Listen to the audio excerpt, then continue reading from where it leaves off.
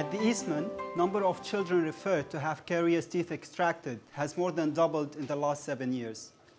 Dental decay is caused by bacteria, demineralizing enamel and underlying dentine. To halt disease progression, teeth were filled with mercury amalgam fillings. However, due to a global agreement, all mercury-containing products are gradually being phased out. The only viable alternative is the white composite fillings, which, unlike amalgam, have no antibacterial effect. As a result, to prevent recurrent disease and to completely seal the cavity, all the caries tissues has to be drilled out, and complex bonding procedures are to be applied. This makes composite fillings with young children difficult and traumatic. As a research group, we are developing smart, strong, longer-lasting composite materials with low levels of adhesion-promoting, remineralizing, and antibacterial agents. My research results have proven that these new components promote deep penetration and effective bonding with disease-affected dentine.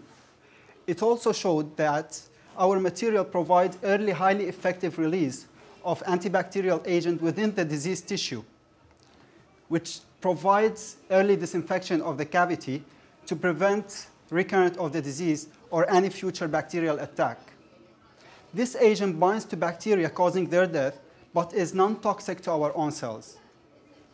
Subsequent release of remineralizing agent enables better sealing of the cavity and reprecipitation of minerals to promote tooth self-repair.